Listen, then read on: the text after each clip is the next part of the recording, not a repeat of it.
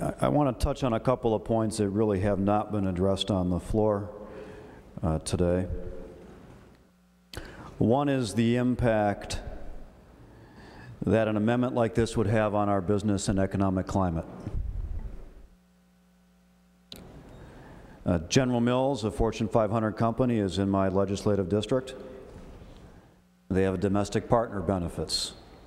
They recruit from around the world to bring the most talented employees to Minnesota to build their company and to provide more jobs for Minnesotans. In fact, many Fortune 500 companies have those same kind of benefits. They find it a positive recruiting tool. Our universities are frequently recruiting professors and other star academics. And in the Judiciary Committee, we heard testimony about a star professor that was considering coming to Minnesota, but when he became aware of this controversy in Minnesota, he withdrew his application and went to a different university. This amendment, if passed, would send a strong message, and precisely the wrong message, to potential employees around the world that Minnesota is not a welcoming place to do business or to work and to bring your families. There is broad scientific support for the proposition that children raised in the same gender couples fare just as well as those raised in different gender couples. So we haven't actually heard much in the way of argument here on the floor today in favor of this amendment. Most of the discussion has been from the members who think this amendment's a bad idea, but we heard a lot in committee about the threats to family and the impact on children. Children ought to be raised in a differently gendered family. But in fact, the scientific research suggests, as Senator Dibble passed out on the floor just moments ago, information regarding this, that they do just fine when they're raised in the same gender couple. And in fact, that same research finds that the same gender parents are more nurturing than opposite gendered parents and more supportive of diversity in those families. So there are some advantages, no doubt, to the family structure and the strength of the family structure to having same gender couples. I'm not going to touch on the religious issues here except to say that I don't think that we want to go back to the days of Abraham, who had multiple wives, or the days of stoning as a punishment, or to the days of slavery, all of which were religiously sanctioned. We have moved past those days, and there are some days that we should move past even in the present. But I do want to turn to some of the questions that have been raised directly on the floor that address representative democracy and the courts, because that seems to be the main argument that is being promoted here today for this underlying amendment to our Constitution. The suggestion that representative democracy cannot handle these kind of questions within the legislative body. In committee, we were told by the author of this bill that this decision, this issue, is so important as essentially to be beyond the capacity or the appropriateness of the Minnesota Senate and the Minnesota House to decide ourselves. It's so important that only an issue of this magnitude should be decided by the people of Minnesota. Well, I ask each and every one of you, who do you represent here today? Is it not the people of Minnesota? Is it not the 75,000 or so people who live in your Senate districts? How did you get here? The people of Minnesota voted for you voted on your election to send you here as their representative. We do not live in a direct democracy, nor do we live under a federal constitution that's a direct democracy. And the founders of our country and the founders of our state set it up this way intentionally. It's because not every member of our Minnesota, the 5.5 million or so residents, can come here and day after day after day sit through committees and listen to experts and attempt to become very learned on the topics that we have to cast votes on and to make decisions on. They have their own jobs that they have to do to earn their living, to support their families, to put a roof over their heads, and to pay for their food.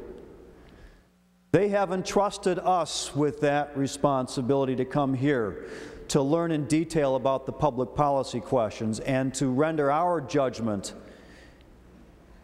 in consultation and taking into account the views of the people in our districts. They have sent us here to make these decisions. This decision is not so important that we can't handle it.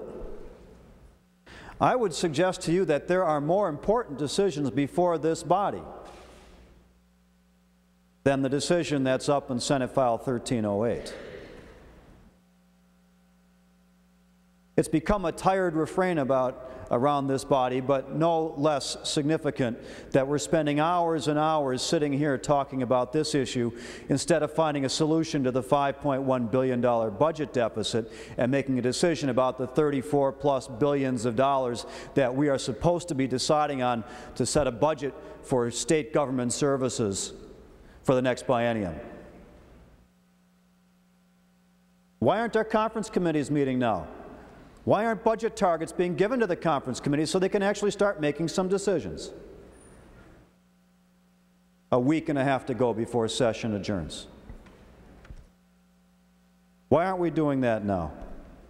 I would argue to you that cutting off the health insurance of children and those who can't afford insurance for their medical needs is a far more important decision for the average Minnesotan than making a decision on a gay marriage amendment. I would argue to you that failing to provide insurance and education and services to our early childhood persons, our tiniest of tots, before they get into the K-12 education system, because we haven't found the way or the resources or whatever it takes to provide those services. That's a far more important decision we make here today than on whether to pass this amendment. I would suggest to you that not providing adequate funding to the K-12 system so that their classrooms are now getting close to 35 persons, that's a far more important decision than deciding on this amendment before us here today. The purpose of representative democracy is to come here and to represent the values and the goals of our constituents. But there is an intentional layer between direct democracy and public policy making, and the layer is us coming here and applying our independent judgment. And it's also a layer that's intended to help protect against whatever the strong political climate may be of the day, and to think longer term. In the Senate in particular, where we 2 out of 3 elections every decade have 4-year terms, it's intended to be that way, so we can think perhaps a little bit more years down the road than is typically considered in an average election in November.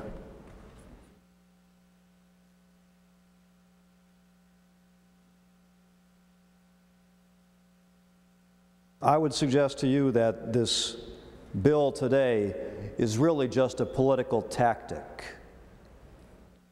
It's a tactic to find a way to cement this position into the state constitution.